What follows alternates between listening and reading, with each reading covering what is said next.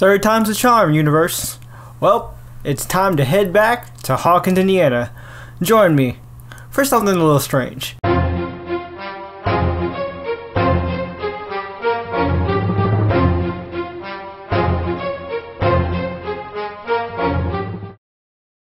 What up, guys, and welcome to the website's must-see comic and nerd culture show. Welcome to the Comic Universe. I'm Dr. J. I've got a PhD in nerd culture, and I should know. Figured it out myself. What's up, guys, and welcome back to another edition of Netflix and Beyond. And this time we are taking a trip back to Hawkins, Indiana, and talking about the third season of Stranger Things. So, here we go. We are talking about probably one of the biggest Netflix shows of the summer, man. And I gotta say, this season definitely lived up to the hype for me. You know, I absolutely loved the first season of Stranger Things. Even though I'm not an 80s baby, both my parents are. So, like, I have a fondness and appreciation for 80s culture, even though I didn't live it. Now, Season 2 was probably my favorite because we got a lot more development for like the side characters outside of the kids, and that was great. Now, the monster was pretty lackluster in Season 2, but like, you know, other than that, I really enjoyed all the character development and even the introduction of new characters like Max and different things like that. You know, a friend of mine on Facebook, Victor, probably said it best. Season 1 of Stranger Things is about like childhood innocence. Season 2 is all about teenage rebellion, and Season 3 is focused on growing pains. And that's a lot of what Season 3 is about, right? It's growing up, because now our gang of Hawkins kids are now teenagers. They're like 14 going on 15, and so like it's kind of weird seeing them doing teenage stuff, which, you know, one of the things I praised about the first two seasons of Stranger Things was that the kids acted like kids. They did things that kids would do. They said things that kids would say. They cursed, and they weren't super squeaky clean. I really enjoyed that. And, you know, that continues with Stranger Things Season 3. And now that they're teenagers, they've moved on to doing more teenage stuff. I mean, like, we see Mike and Eleven, like, making out, and Eleven using her telekinetic powers to shut the door so Hopper doesn't try to peep in. And, yo, that was great. As someone who is a big fan of, like, YA stuff and teen drama, I was really looking forward to this, and I'm happy to report that they didn't overdo the teen drama aspect of this season of Stranger Things. Like, yes, it is present, but it does not take up a majority of the show's momentum. It is not the driving force of the show, which is great, because Stranger Things was never supposed to be like a teen drama. It just shows the kids through their different phases of life, and it's really cool. I really enjoyed that. I realize it's only been a day since the show actually came out, when this video goes up, so I'm gonna keep this as spoiler light as possible. I might drop some slight things here, but nothing major will be spoiled for you guys, I promise. It's just gonna be like how I felt about the show and do I think it's worth watching, which in short, I definitely think it's worth watching, and I think they really stepped their game up here, not just in terms of the budget, which is astronomical. I feel like Netflix took the budget of every show they canceled over the past year and poured it into Stranger Things, because my god, the effects and all the different things that go down in this season are just mind-blowing, man. It is crazy. And also, Stranger Things continues their strong tradition of building a really great soundtrack off of hits from the time. And this time, unlike in Season 2, which I kind of had a problem with this in Season 2, they feel like more selected properly. Like, I feel like in Season 2, they had a lot of good ones that fit, but at the same time, there were also ones that were like, oh, we're just manufacturing the situation so that this song can play. Most of the time in Season 3, it felt more like a Guardian of the Galaxy type situation, where the music definitely flowed with the show a lot more, which was one of the biggest strengths of Season 1 in my opinion, and I really, really enjoyed that. Okay, so Season 3 they definitely fixed the monster problem I feel like they had in Season 2. My one complaint about Season 2 of Stranger Things was that the monster was pretty basic. It was just kind of a copy-paste repeat of the Demogorgon with the Demodogs, and all it was, instead of having one big Demogorgon, it was like a big Demogorgon and an army of much smaller Demodogs. But in this season, the enemy monster is a monster that we're aware of because it was set up at the end of Season 2, but also this monster isn't just a mindless killing machine. It has a plan. It definitely has strategy. It thinks, and it, uses what it knows about the kids and our cast against them, and it's really interesting.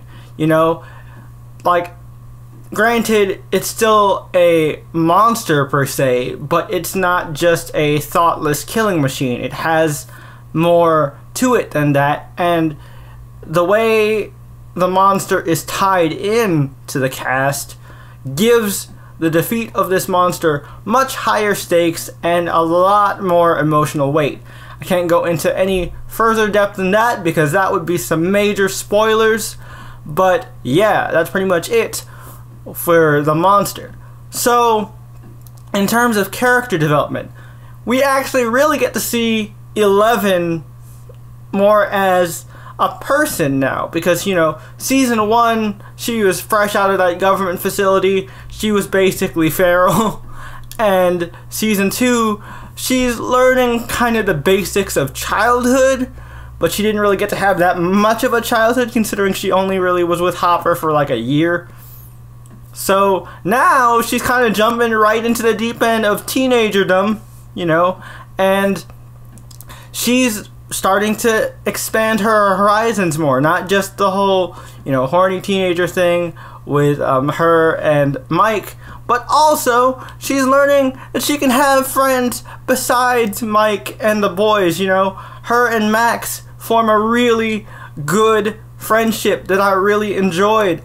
I didn't like the whole corny subplot in Season 2 where for a tiny bit it was like Max and 11 because there couldn't be another girl in the party. I like that they bonded. I like that Max kind of showed 11 that she can be her own person, figure out her own look. She figured out her own style, something that wasn't Hopper, it wasn't Mike, it was her. She was really starting to carve out an identity, and I really enjoyed that. Also, I liked that they kept the Dustin, Steve bromance, like brother relationship that they have going in this season. It was really good.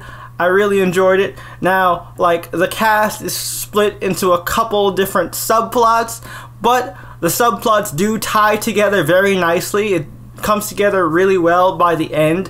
However, my one complaint about that is I feel like the adults were like 10 steps behind the kids, and for some reason, even though this is the 3rd season of the show, they still continue with the trope of the adults in the cast, like the ones that are in the know, still don't want to listen to the kids and let the kids help. They're just like, no, you get to safety, we'll handle this. Like, guys, these kids have seen as much stuff, maybe even more stuff than you have. Let them help you.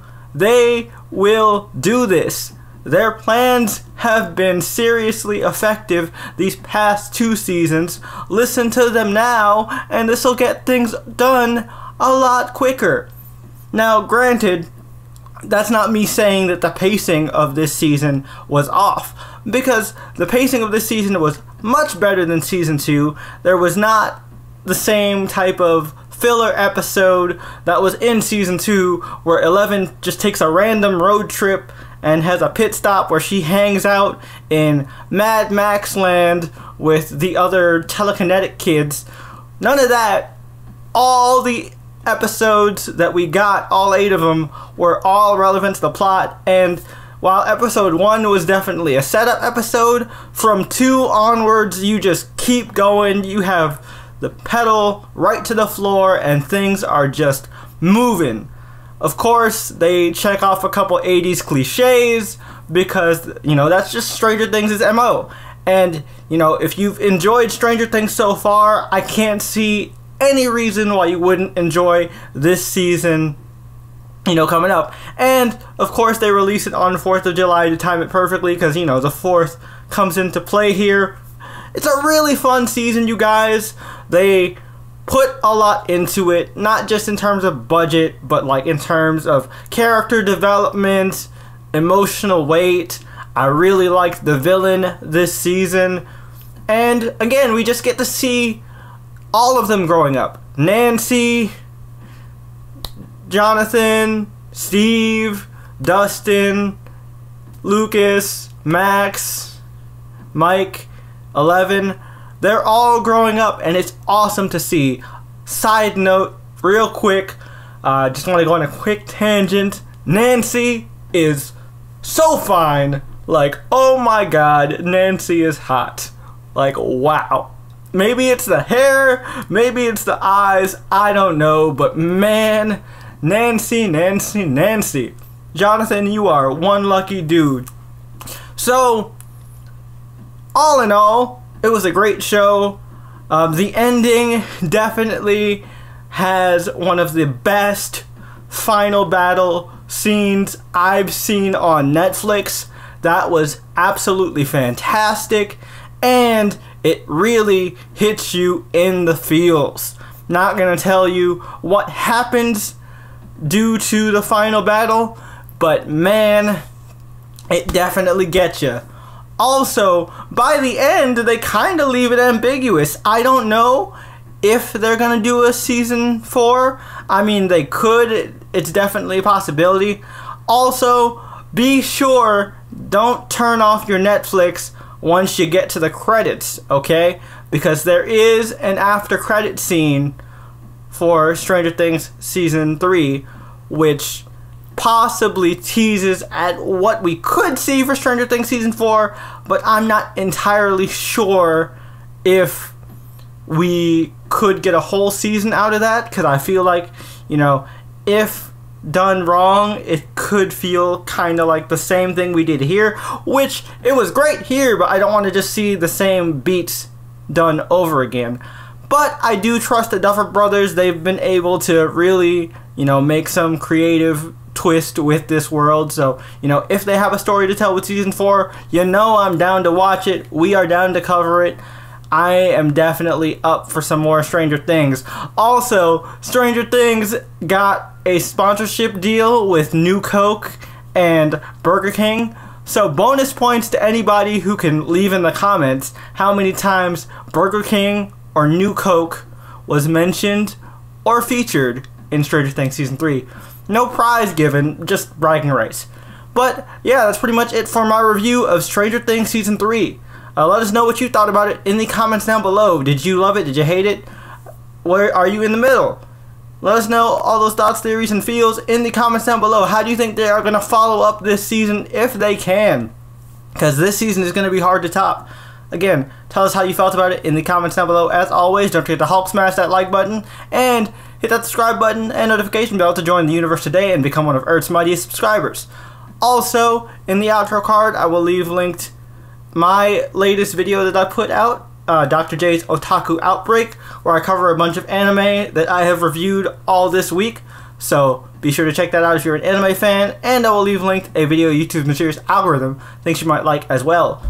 Also, you know, don't forget to hit the channel icon that's going to be in the outro card to subscribe. Like I said, I know it's kind of repetitive that I've said it multiple times, hit that subscribe button and the bell, but it really is important and it really does help us over here in the Youniverse. We do appreciate it.